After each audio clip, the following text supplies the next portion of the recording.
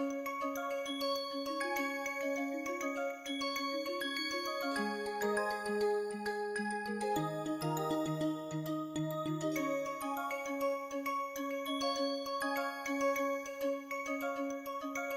everyone, welcome to this course on supply chain digitization. This course is offered by Indian Institute of Management, Mumbai by 3 faculty members including myself, Professor Priyanka Verma, and my colleagues Professor Sushmita Narayana and Professor Devabrata Das. In this session, we will be going to cover the fundamentals on supply chain management, and we will try to understand what is the supply chain and how the supply chains are different for different products or different types of services. So if I ask you what is a supply chain, there is a term which is used over here called as chain. A chain is typically formed of different links, as we all know. So when we connect these links, we can say that a chain is formed. So how does this link is playing a major role in supply chain and how a supply chain is formed? By definition, the supply chain is nothing but it's an interconnected journey of raw materials, components and finished goods before their assembly and sale to customers. The purpose of supply chain is to ensure that the products are made, manufactured, and for manufacturing we will be getting different raw materials and components from different suppliers, which are then used for making the final product, and that is moved through different links, you can say, and is ensured that it reaches to the final customer.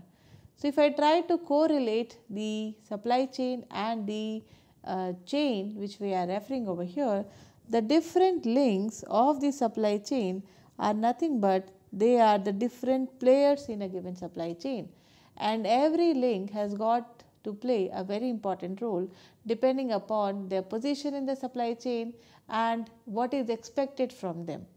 For example, the supplier of the raw material has to play a critical role of ensuring that the raw material reaches to the manufacturing plant in right time, in right quantity and with right quality. These are some major expectations from the raw material supplier. Similarly, at the manufacturer, the expectation are that how these raw materials are converted into finished products, which are now ready to be transported to the next link, which can be your warehouse, or it going forward it can be a distributor, or finally it can be a retailer.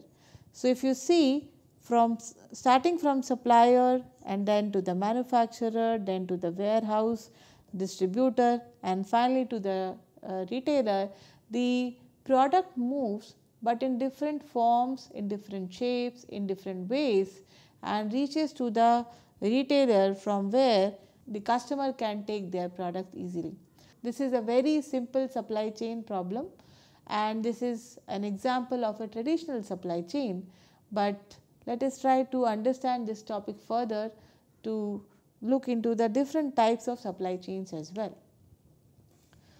As we discussed about the supply chain, let us look into this example once again through a simple scenario where we have got suppliers, and the suppliers are responsible for making or getting the raw material. Sometimes these raw materials are readily available, or sometimes these raw materials needs to be extracted, assuming that they are some type of metals or so on, depending upon the components or the products that you are trying to manufacture. These raw materials can then be used for making certain components, which is again, as you can see, these are the component manufacturing, these are the another set of players. Finally, once these components are ready, they are being assembled at the assembly units, you can say, and from assembly, once the final product is ready, the products can be distributed via distribution centers, and from here the products can be moved directly to the retailers, from where the end consumers can pick their products. So again, you can see that how many layers of players are involved in the supply chain totally depends on the type of the products that you are trying to provide, and also the processes involved are dependent on the type of products and their different requirements that has to be taken care. So with this little bit of discussion, we get a sense that the supply chains are different, or in another way we can say that not all supply chains are same. To understand this point into more detail, let us look into the supply chain of automobile. So automobile again is made up of different type of components, and let us try to understand these numbers into some detail. Automobile has got raw material suppliers. For making any type of automobile requires more than 1000 suppliers who are responsible for getting raw materials, components, or for different other related parts or equipments, and these suppliers are again supplying to this subcomponent manufacturers. These subcomponents can be dashboards or transmission, or it can be engines. As you can see, different suppliers are supplying to different component manufacturers, and we can see a pairing which is shown over here, that which supplier is linked to which component manufacturers. Even in a given automobile, for making these components you will require more than 500 suppliers, and once these subcomponents are ready, these components are then used for assembly, and there is one process called as interior assembler, which uses all these subcomponents for designing the interior part of the vehicle, whereas we have powertrain assembler, which uses components like transmission and engine and ensure that the engine part is assembled over here.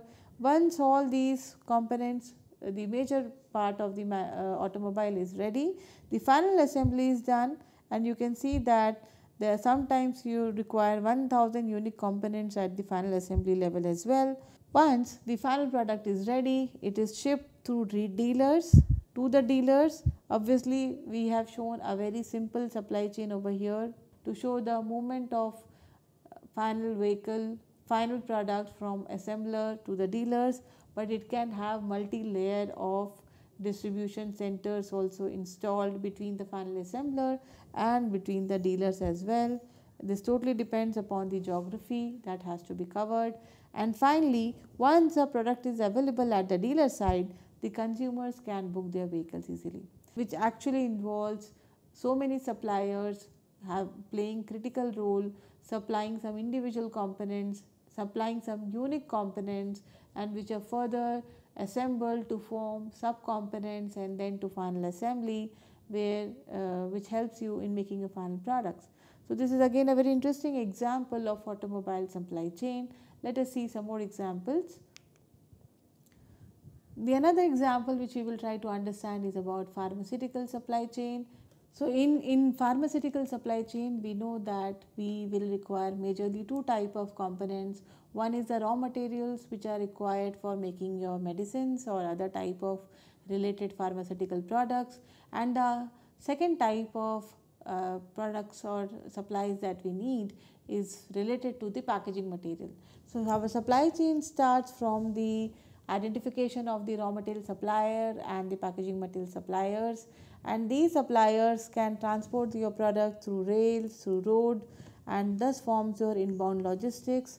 The suppliers are supplying to the manufacturers, which is playing a critical role with R&D, and accordingly the medicines or the pharma company works. They keep developing new products with the help of R&D. The input is further given to the RM supplier and PM supplier, which again provides these updated components or updated supplies to the manufacturers, which uses this material to make the final product.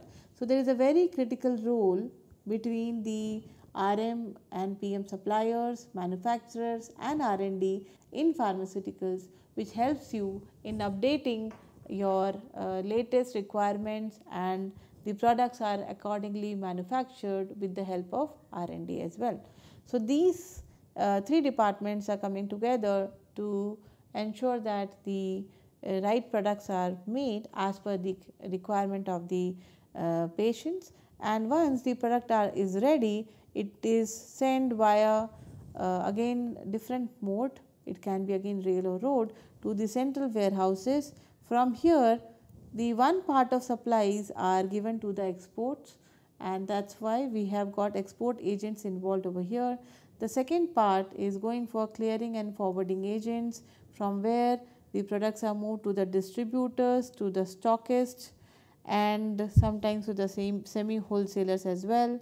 The distributors are giving to the hospitals, from where the consumers can get their products. The stockists are responsible to fulfill the requirement of retailers and pharmacies. From here also consumers can get these medicines. Parallelly, the semi wholesalers are also responsible to give to retailers and pharmacies. Again, from here you can see the consumers can also pick up the product. So this is again a very looks like very jumbled network over here, but as we know that depending upon the requirement of these products at the till the last point in any given state, this type of network is very important. And here a lot of players are coming together, whether it is a distributor, whether it is a stockist, or whether it is a semi wholesaler or a retailer. Everybody is playing a very critical role to ensure that the product reaches to the consumers in the right form for its proper utilization. The next example which we will take is about supply chain in oil and gas industry. Again here, if you see in the exploration step, these oil and gas can be explorated, and from here either via pipeline or via ship, the oil and gas is transported to the production area, and from where again via pipeline or transportation or via ship transportation, it is stored in the crude oil storage. And the mode of transportation you can see is very different. Here we are using either pipelines for transporting or ships for transporting. After crude oil storage, the product is moved to the refinery, where again all the different processes related to distillation and similar activities are done, and the products are further transported via pipeline and ship to the storage terminals, from where the products can be moved directly to the retailer end or to the industrial markets or to the commercial markets. In doing this last stage of delivery, we can use any type of transportation mode. It can be pipeline, rail, road, or tanker type of transportation. So we can see that starting from the beginning of exploration step till the product reaches to the markets, which are again of different types, the transportation modes are changing. The way these products are processed and stored is also changing, and the different drivers or different players which are involved in the supply chain are again changing, and the roles are also very different.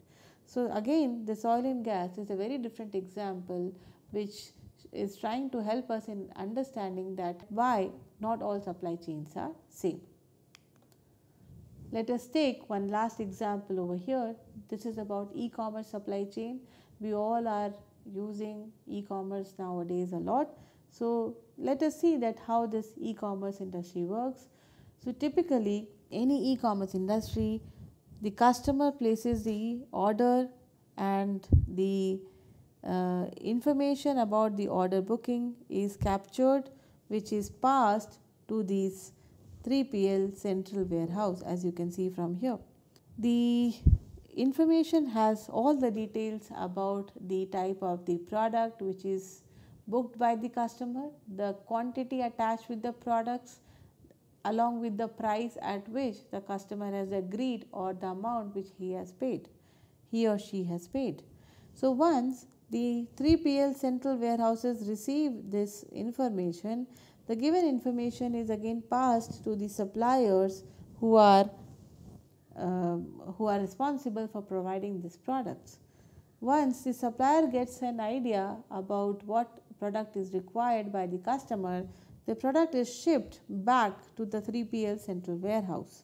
You can see from here the orange line is indicating you the physical movement of the goods, whereas the black or blue line is trying to capture the information from the previous player.